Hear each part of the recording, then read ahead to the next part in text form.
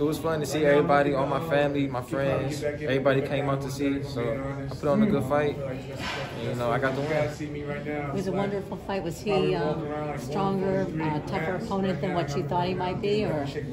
No, I mean I knew what to expect. I knew he was gonna try to move and grab and try to counter and stuff like that, but I kept jabbing his face and I just I stuck to the game. It's crazy. And how did you rate your performance? The other Charlo came. I'm gonna give it a B.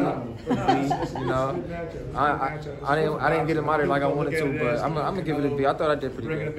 And what's next? What would you like? Who would you like? They've been giving me step-up fights since my debut, so whoever they got next for me, we gonna knock them down. And what'd you think about the Jared Anderson fight? Oh yeah, my boy, he did good, man. This was a good fight for him. His first homecoming, he had a beautiful performance, and I'm real proud of him. He did his thing.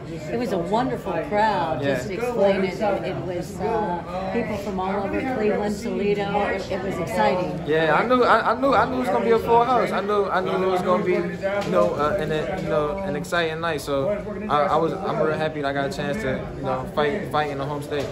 Oh, there he is.